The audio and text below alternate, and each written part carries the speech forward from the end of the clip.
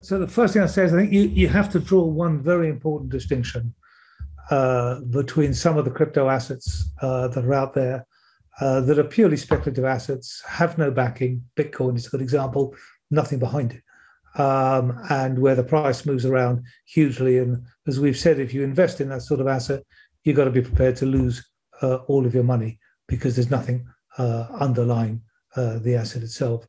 Draw a distinction between that and some of the proposals for using crypto technology for financial assets that are actually linked to something, stable coins, for example. And it's quite interesting. The Basel Committee on Banking Supervision has just put out some proposals on the cap holder crypto assets. They've drawn a very strong distinction between a highly speculative, nothing behind them type of asset and assets that actually are backed with something.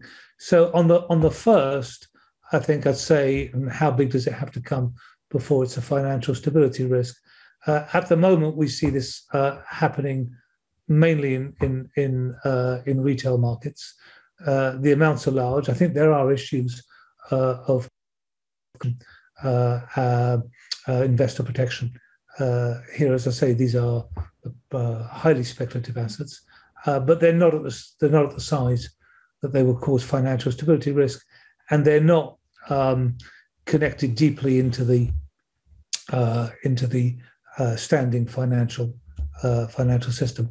Were we to start to see those links develop, where we start to see it move out of retail more into wholesale and see the financial sector more exposed, then I think you might start to think about risks in that sense. On the other sort of financial assets using crypto technology, I mean, there's nothing wrong with smart contracts. It depends on kind of what it's used for.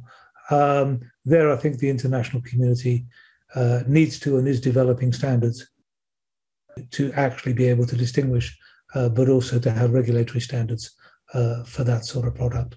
But at the moment, the speculative boom in some of crypto is very noticeable, but I don't think it's crossed the boundary into financial stability risk.